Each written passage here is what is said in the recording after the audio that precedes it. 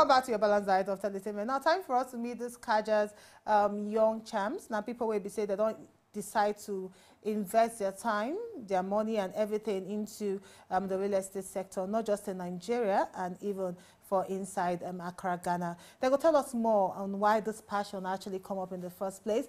But make I tell you people what I get for inside the studio. We get FEYA and EMEKA NDUKWE. And both of them, are the CEO and CMO of Cofundie. Now, Cofundie is a prop tech startup based in Nigeria and Ghana, and they just raised seed funding from MES. Good to have you in the house. Thank you. Thank you so much for having us. Now, Zara, let me speak with you. Okay. First of all, tell me how this passion for real estate did actually come up. So, in my family, real estate and gold, anyway, because I'm from the Gambia, is quite a big thing. So growing up, I always thought it would be a long-term thing. I would grow up, then get into real estate. Then after I left uni, I studied law. Then after I left university, I got headhunted by a real estate company. And then I thought to myself, oh, I always wanted to get into this real estate thing anyway. Why not start now? So that's how I started getting into real estate. I realized I was quite good at selling land, selling property. And then the passion for it grew as I was there. And so I kind of stayed in that since then, and that was about 6 years ago.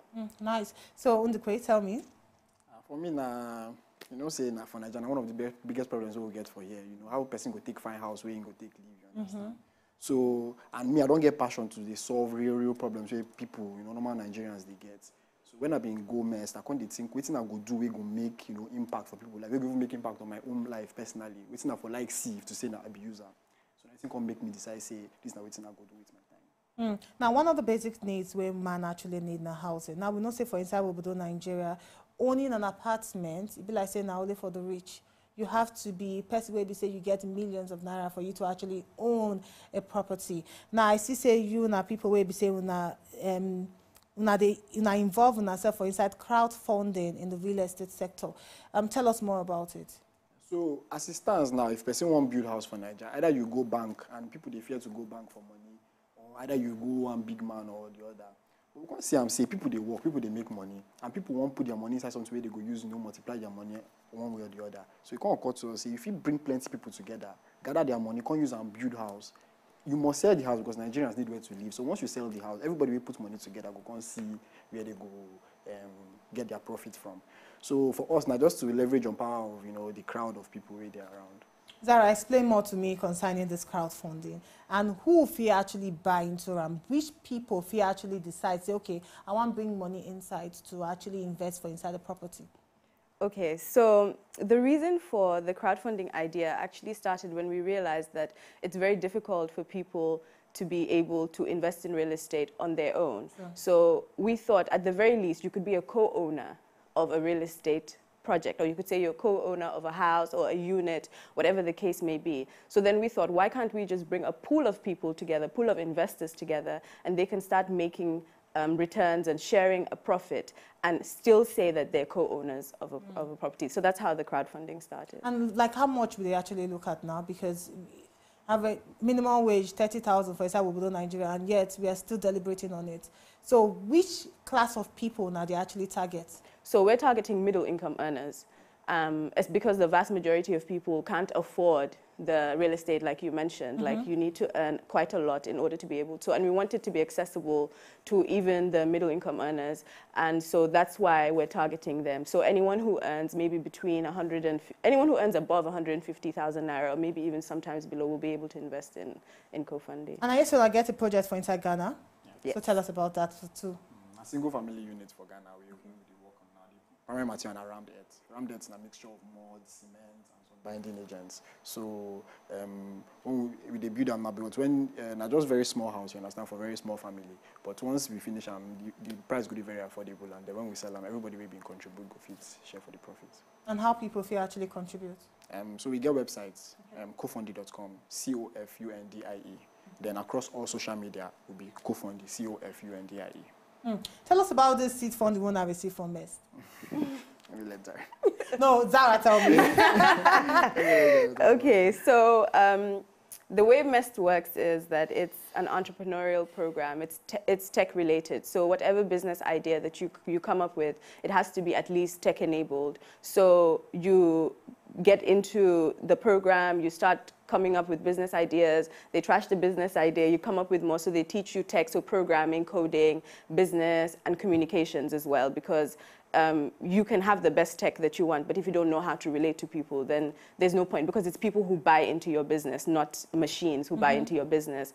And then at the end of the year, prior to graduating, you get to pitch your business idea, and if MEST likes your business idea and sees it as profitable, then they fund your business, and we got funded in August. So in August.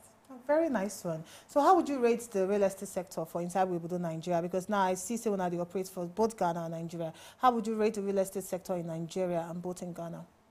So in Nigeria, it's a little bit skewed in Nigeria. So the vast majority of the luxury buildings, the new buildings are coming up. They are being directed towards people in the upper class, exactly. And that's a problem. When the vast majority of people in Nigeria are from middle to low income. So it's funny enough, it's a very, very similar thing you'll see across the whole of West Africa, both in Nigeria and in Ghana, which is sort of... And that's a big problem, yeah, really. It's a huge problem. And that's currently there's a housing crisis in Nigeria. There's a deficit of around 20 million units annually. Right? So this tells you that for us to even mitigate every year, we need to build 20 million units. And that just actually tells you that you cannot build 20 million units with the current existing system, which is why there's a need for creative ideas to solve some of these problems. I really like that. That's why you need to actually learn more concerning with the Cofundie they actually do. Give them your website again, please. Cofundie.com, COFUNDIE.com. So learn more and invest wisely. Real estate now something where we say if you invest into them in less period of time, you go actually they reap what you do actually invest into this particular sector. Any other word you want to actually give? We also have an Instagram page, which is also Cofundie. So we're Cofundie right across on everywhere, Facebook, Twitter. We also have a newsletter because we understand that it's something that's quite new and people may not fully understand or comprehend what it is. So once you Google us, you'll also have access to our newsletter. And the good thing is that we don't actually use traditional materials. We use non-traditional materials like rammed earth, like prefabricated buildings, which has a shorter build time. All right, so you see I'm saying that they're on top every platform and they did there to actually give you the right information. So follow them on top Instagram, follow them on top Twitter, follow their website, and then register for the newsletter, and then you're going to receive plenty of information concerning their activities. Thank you so much to Zaza. Thank you. You're from Gambia, right? Yes, I'm from the Gambia. Oh, nice. Zara FEYA and EMEKA NDUKWE. I actually want to try to avoid this question, but I see people behind the scene. They're not going to allow me rest. No. There is someone behind the scene that is very interested in knowing how the Gambia food delicacy be.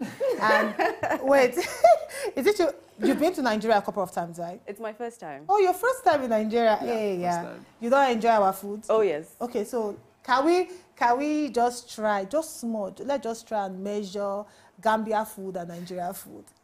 We're not talking, I'm not saying you tell me which one good person. Let's just measure it. We're going to measure. Yes. So out of 10? Yes, let's do that. I think I would give Nigerian food like 7.5. Okay, and then give Gambia a good 9. Before we go, what do I expect behind the scene? Before we go. Which of the Nigerian food did you actually chop? Wow. I've had amala, pounded yam, efo, riro. There's the other stew I can't quite remember with amala, biguri, suya, which is my favorite. Okay. What else have I tried? Pepper soup. And you never really chop now, so no wonder. Can you imagine? So we are really good. Jollof. So many different things. That's small things that you don't chop. Now you give us 7.5. Ah, we are good. 7.5 is great. Because you've not eaten anything. What else is there? Okay, you're not doing well then. You're not doing well. This is our first time. Don't worry. She never chop people food. Are you kidding? She don't chop egusi now. Yes. No, egusi is everywhere.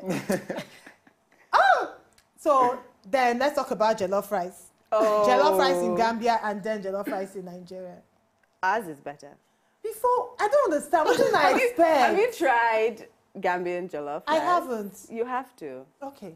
So behind the scene, and anybody where they watch, if you want to try Gambia jollof, please go to Gambia and then try it, and then come outside and let us know which one actually good part. But still, they tell you say they're very important for you to invest wisely, invest in real estate. For you to learn more concerning what these Kajat people they do, just follow them on top of their website. Just search them again. Cofundie.com, Cofundie.com. All right. Thank you very much. Thank you so very much. much Thank you for having us. To enjoy more of these our Ogbonge videos when you just watch, press this button to subscribe on top of our YouTube page. You go love am.